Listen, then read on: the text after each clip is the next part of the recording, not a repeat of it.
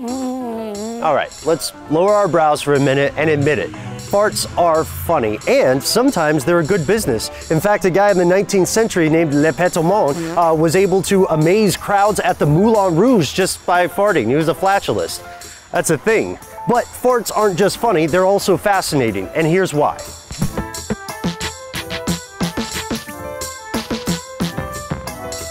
It's true, only about 1% of the overall fart mix is the thing producing the smell. That other 99% is stuff like carbon dioxide, hydrogen, nitrogen, oxygen, and methane. So what is that 1%, you ask? Good question. It's the stuff left over in your GI tract. It's the sulfurous gas, that small minority of it that produces all of the smell.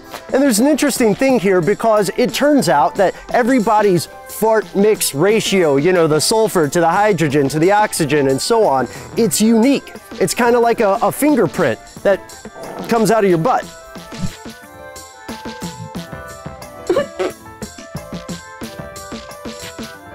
There's nothing worse than an unnecessary fart. The truth of the matter, ladies and gentlemen, is this. Talking while you eat increases your chances of flatulence. People believe it's because while you're eating and talking, you're taking in more air and it's going through your tract to your colon, and there's only one way out of there.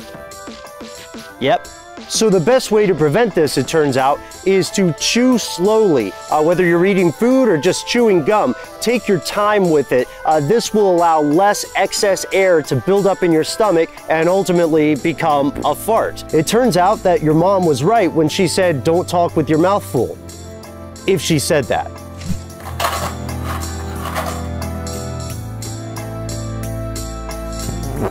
Amongst the many other deleterious effects that smoking has on your health, one of them is farting, and scientists don't know why. We asked them, they were like, I don't know, but smoking makes you fart more. There's a theory though, it's this irritation in the GI tract, and just like with eating and the relationship between eating and farting, smoking and farting has a similar relationship, at least potentially. The idea here is that when you smoke, you're swallowing more air, and this air is either gonna come out from the top as a belch or come out from the south side, the South Pole, the Australia, as a fart.